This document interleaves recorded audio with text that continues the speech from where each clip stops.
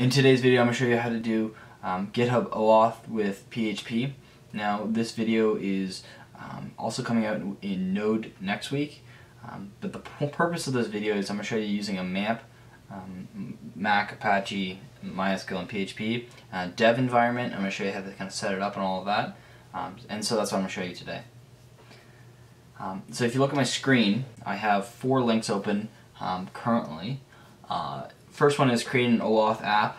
Second one is authorizing options for OAuth apps. Next one's scopes, and the last one's speeds.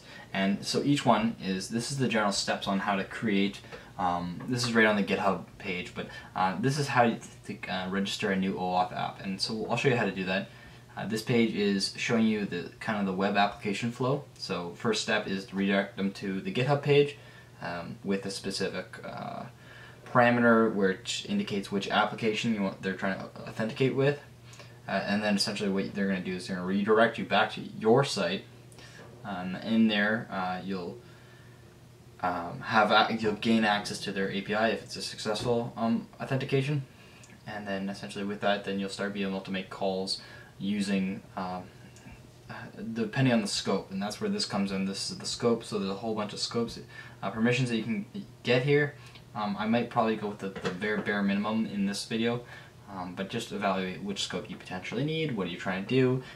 I absolutely recommend not reaching too far. At the same time, you have to realize a lot of people don't pay attention when they're registering. On the other hand, some people pay attention and they might get spooked if you're asking for all permissions on everything. Like, that's a lot. And the last link here, all of them down below, this is the REST API. So if we make a GET request to this URL, we'll get essentially what will be returned is the feed that you'd see on your GitHub page, and so that's what we'll do at the end just to verify that our whole setup has successfully worked. And so let's start on the first link here, creating an OAuth app with GitHub. So what you'll do is go to GitHub slash, that's not me, this one's me. Go to GitHub, top right corner, under settings, scroll down. Okay, sorry, it's where my email is public there. Scroll down to developer settings, and then you can create a new OAuth app. I'm just going to call mine demo. Homepage will be actually localhost, and then you're going to put your port in. That's optional, and then the callback is GitHub actually talks about this a little bit here. So we've successfully completed this entire page. I'm going to close it. If you scroll down here, scroll down, nope, it's not on this page, it's on, I might have closed it. But essentially, GitHub goes through and explains what a good callback URL is and what is not a good callback URL. So for example, just making it localhost 9000 is not a good callback URL. It should be something relatively unique and descriptive of what's going on. And so we're going to make ours user, and we're going to say sign in / callback. Okay? And so with that, we're going to register our application. I'm going to delete this application before I'm going to delete this application so I can keep these client ID and secret completely public. And so with this, now we're going to begin our OAuth steps. So the first step is user redirected to this page here. So we're going to have to set up our environment.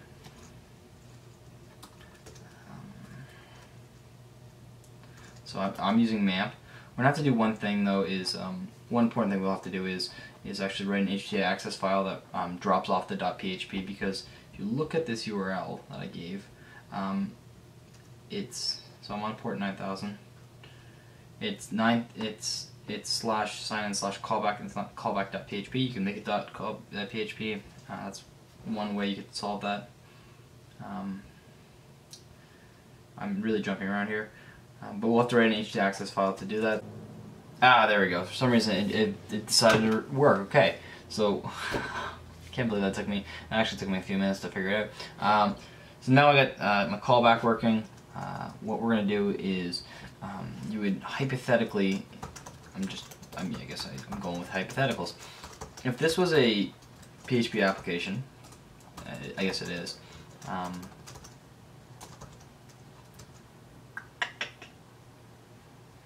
Yeah, so you somehow check that the user's properly signed in. So you use something like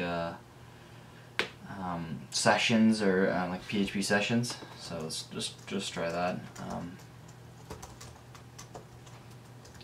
Session start.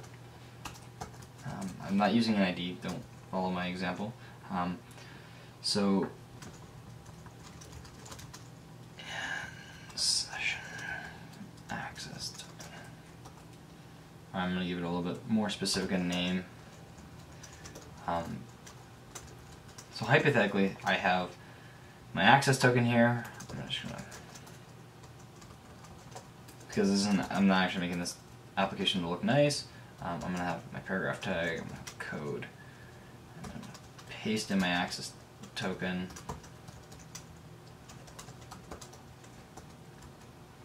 And if I refresh, if I go back to my root, which is I guess user in this case, it will load nothing.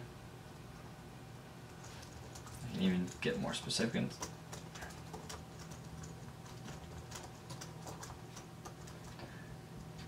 I actually recommend setting up like a REST API to do all this, but this is just the demo. So I have no access token. I'm not logged in. So since I'm not logged in,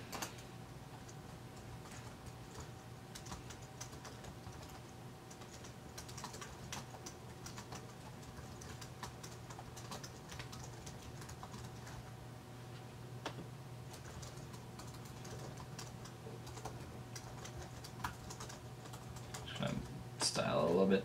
If I was logged in, I just want to like say logged in or something like that, just to prove that logged in. Otherwise, I want to say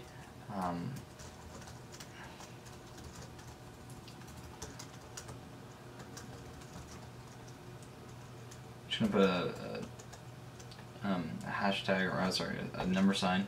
So I'm gonna make this sign in with GitHub.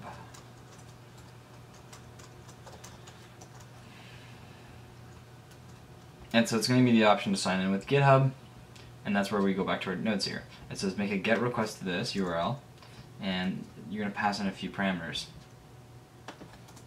So parameter 1, which I believe will all be public.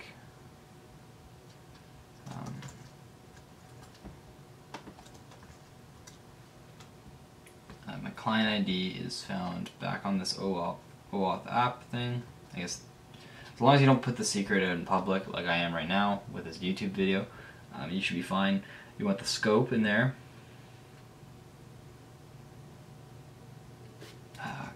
Redirect URIs. I'm gonna leave that blank. That's optional. Scope is only it's the only thing that's missing. That's absolutely critical. So you put an and sign in the scope, and then we're gonna switch over to scope page to determine what we want.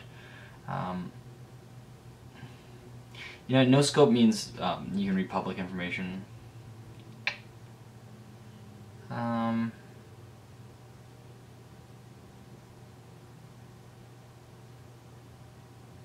Let's just do the public information. So we won't put a scope there.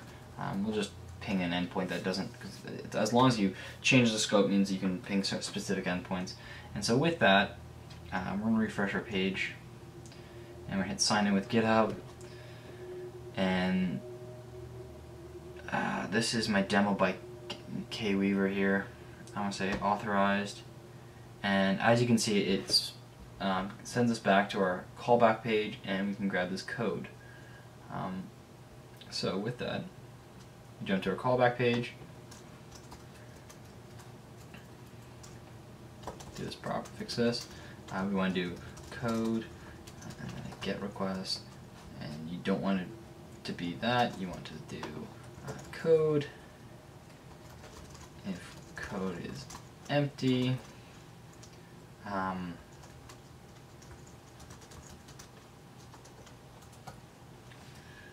just writing this new function here. I'm just going to call this, I think it's header actually in PHP. Yeah, I think it's header.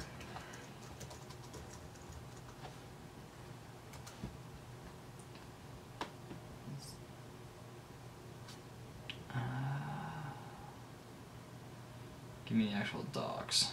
That's what I care about. Yeah. Okay.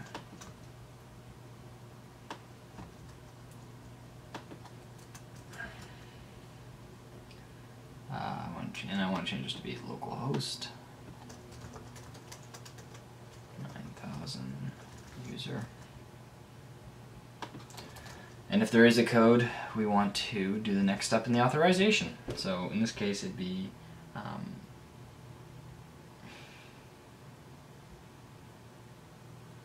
we want to do the client secret, the code, and then the authorization afterwards.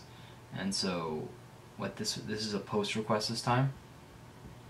And so what we'll do is make a curl post request. I don't know these things off the top of my head.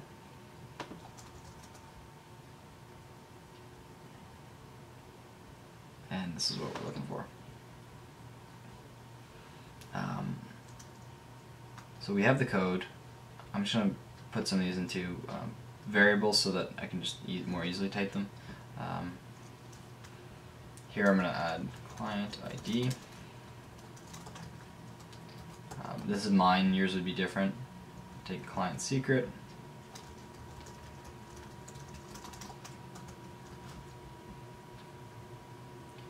And then I'm going to make this post request.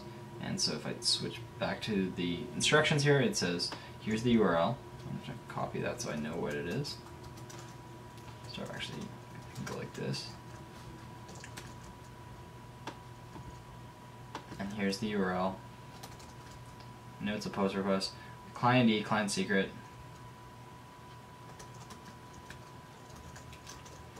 Code. So I'm just jotting down the parameters here.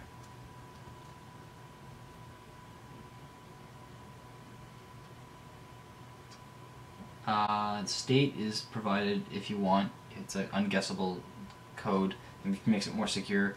And then this final thing is the redirect, is where they send you upon completion. It's not required. I'm not going to use it. So I'm just going to actually grab the response from the post request and then use that and probably save that into my local session and then redirect them myself back to the home page. So code, let me make sure that's the last thing. Yeah, those are the only required items.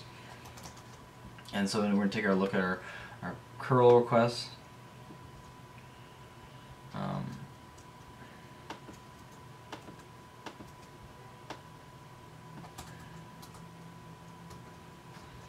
And our curl request will be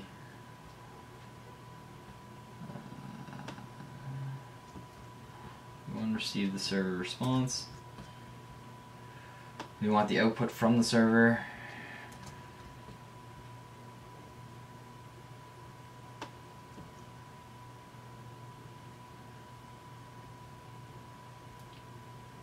This is actually a better demo here.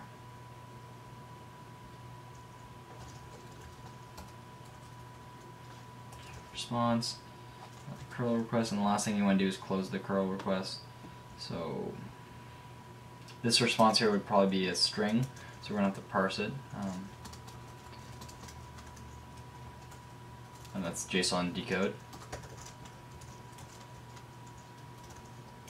And when I say string, I meant like a JSON string. And I said I want to change this to be instead post. I'm just trying to contain my curl request. And so I want to do this post params. I want to declare an array, I guess, and then in that array my parameters are as follows. Yeah, that's the error notation. Client ID,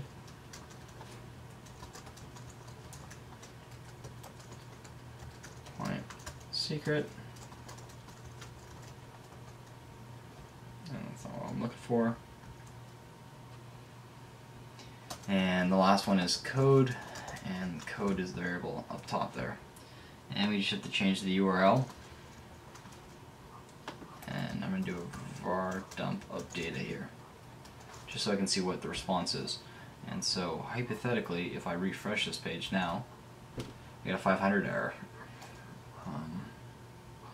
So So I'm just going to switch over to my, nice thing about MAMP is you can just check your logs, except when you don't ever clear them.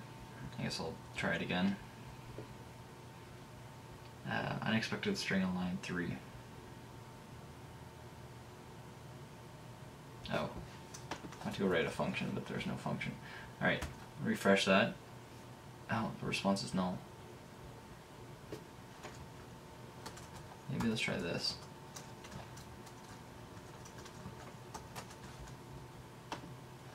And I just want to add some line breaks so that I guess it was null, so.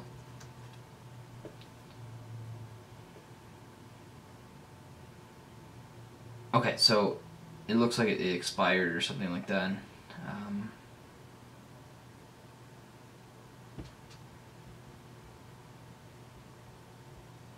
I'm sorry, I'm just trying to do one more thing. I'm just looking for a PHP with a that handles a JSON response. Post fields, count, URL.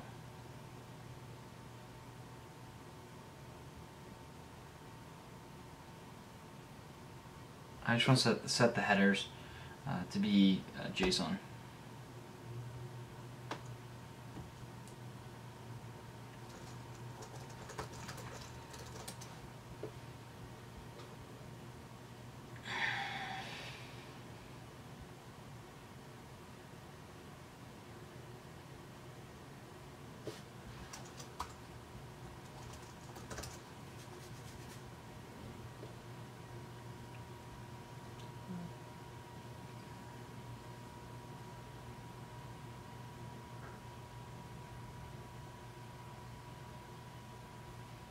Doesn't matter for now.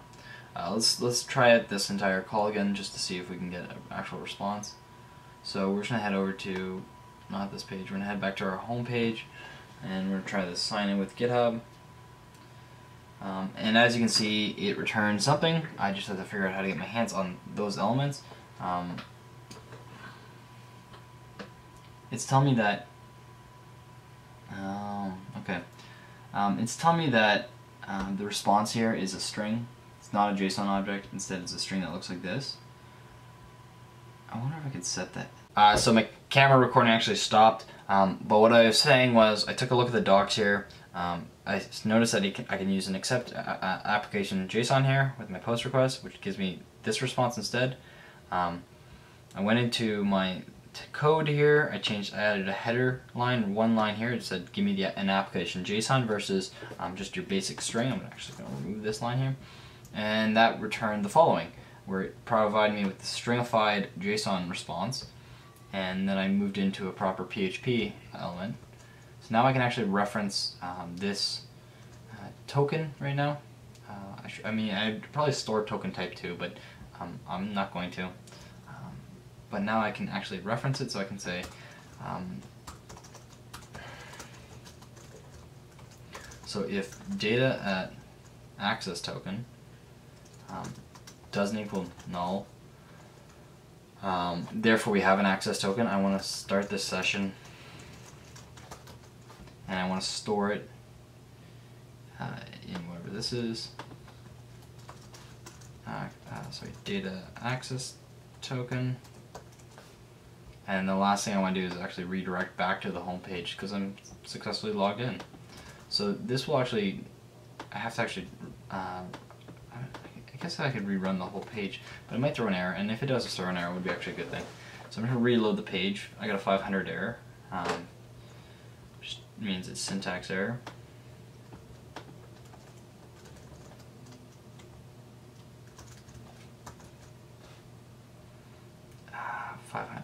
So I go back to my PHP error log here. Line 36. Line 36, where? Oh.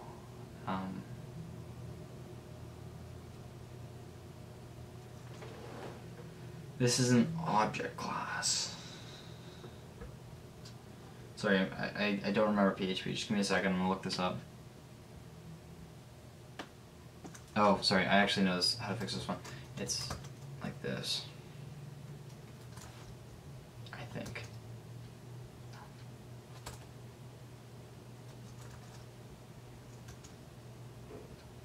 it is like this, okay? And the only other thing I want to do is do a var dump of the actual data, so if there's an error I can see what the error is.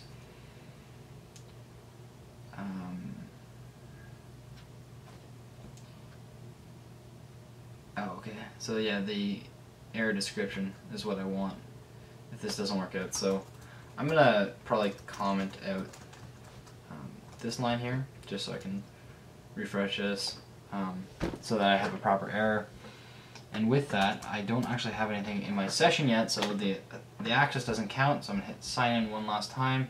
I've already approved it, and now it throws a 500 error because I just tried to do that same reference. And try one more time. Sign in, and as you can see, it just jumped right to GitHub and back, no problem. And so here's my access token. Typically you want to actually make this public for the user, but we will, because it will be deleted by the time you watch this video.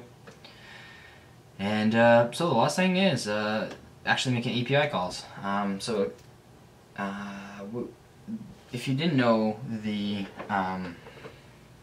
request that they said was a bearer response, like a bearer token type. And here, let me just demo one request. And so let's say here, we'll just jump back folder and say API. Let's say user.php, and in here we're going to do a PHP request using their access token. So step one, grab the access token. I'm also going to write this function here.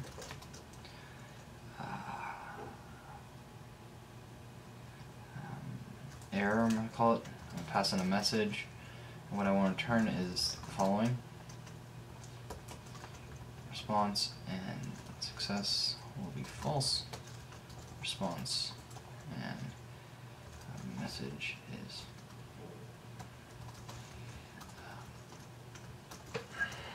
sorry, I'm just making sure I can handle the error statements.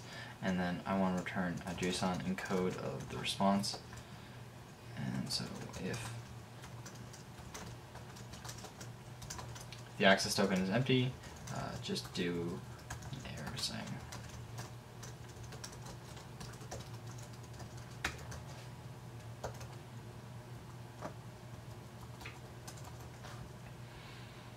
And now we can actually use that access token. We'll go back to making our curl requests. Instead of making a post request, we'll make it a get request, but we'll do it. And so to do that, you just do remove this one here. You'd still need your URL, and I guess you wouldn't need your post fields because we're not doing a post. We still want to accept an application JSON, and so we'd want the following. Nope, that's not what I'm looking for. Is it GitHub? Sorry, is it api.github.com/feeds?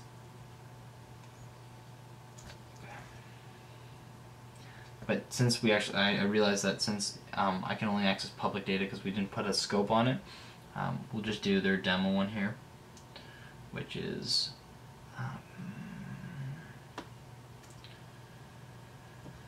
here, this user token, and then we just add on our own access token, the URL response, and then what we'll do is just encode JSON data.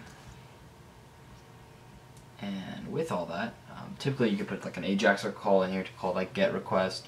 The reason why we put it in a separate file like this is because you don't want that call to go out if they don't have an access token. UI way, in terms of UI, it might be nicer. Anyways, so we'll do that, and then you know what? I'm not gonna do it. I'm just gonna I'm just gonna go to the path directly. So still have my access token. I'm just gonna go to API / I already forgot what I wrote it as. User, and it returns null.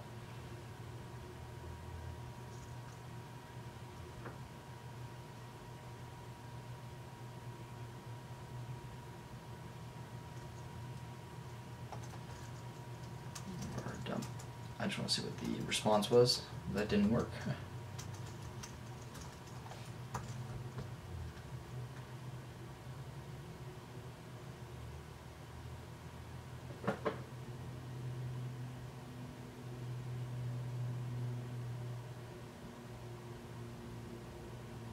Oh, this is what I actually have to do. So it would be, instead of this path, it would be the following. So these are the important little details when they. So if you look at the curl request, the -h means header. So I'm just going to do the following. Create a variable called auth header, and then just so that it's clear what I'm doing, auth header, and then they're looking for this this form. I don't know if they want the capital V to.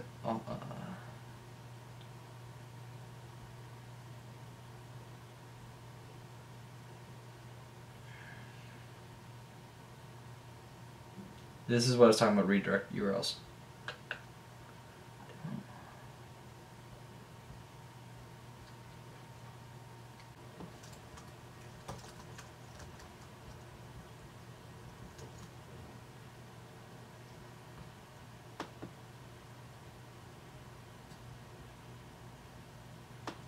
To back up what's going on here with this error is, if you look at this URL, it says you need a user agent header. I'm assuming this is just the header for. Sorry, I'm going to finish typing before I start talking. I'm assuming this is just the header for the application. So I guess this would be demo.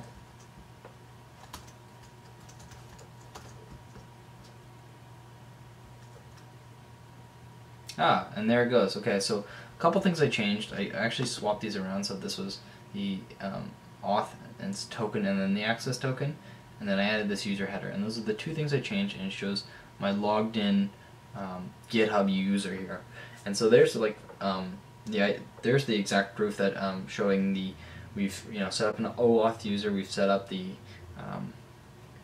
access and the callback and all of that, and then we also set up the API call that only an OAuth user can make. And so that's everything in this video. If you like this video, please subscribe, please like it. I'm going to be doing this video in Node as well next week.